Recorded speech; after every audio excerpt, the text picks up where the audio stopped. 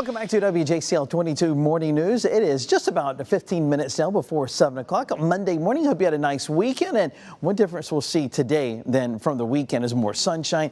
Already getting light outside as we look live from the low country. This is Hardyville. See the traffic rolling along on Highway 278. Temperature 64. There's also a little patchy fog in a few spots.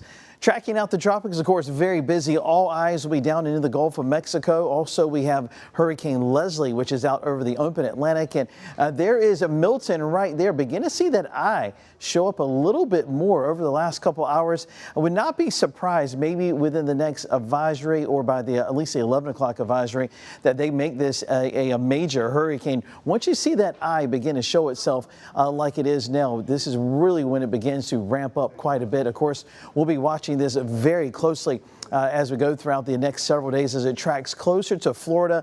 This would make landfall on Wednesday evening, very close to Tampa. Category 4 tomorrow, also through Wednesday. Major hurricane there on Wednesday as it moves onshore, tracking right across central Florida and then off the southeast coast, probably exiting Florida somewhere around Kennedy Space Center, north of the Bahamas. But notice this track here is to the south of coastal Georgia and the low country.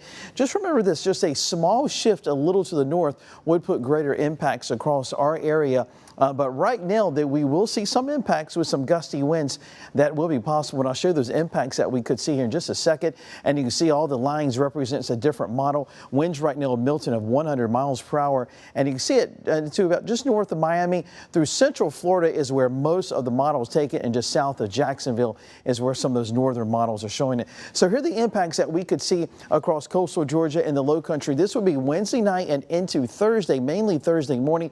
Of course, rip currents are already high. Winds gusting maybe 30 to 45 miles per hour. You know, this will be mainly at the coast where you see those stronger wind gusts.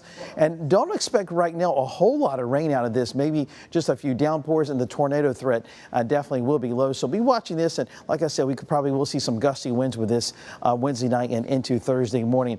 Also, there's Hurricane Kurt out of the northern Atlantic. Also, maybe some more development off the coast of Africa, and Hurricane Leslie, which will weaken as we go throughout the week, staying out over the open Atlantic and having no impact on land. Of course, all eyes will be in the Gulf of Mexico, watching it very closely with big impacts to the west coast of Florida, large storm surge, and also those hurricane conditions beginning throughout the day on Wednesday. Temperatures outside mid-upper 60s as a pleasant start. All the clouds are to our south, and we're going to see a gorgeous day. Sunshine all the way through the afternoon. Highs for today for most of us will be near 86, and tomorrow we're going to repeat it once again, mostly sunny, and then tracking the tropics Wednesday and into Thursday. I do have an impact day on Thursday for coastal areas. Probably we'll see some strong gusty winds in the morning and into the early afternoon. But after we get through Thursday, beautiful weather Friday through the weekend with sunshine, morning lows in the 50s and highs in the 70s.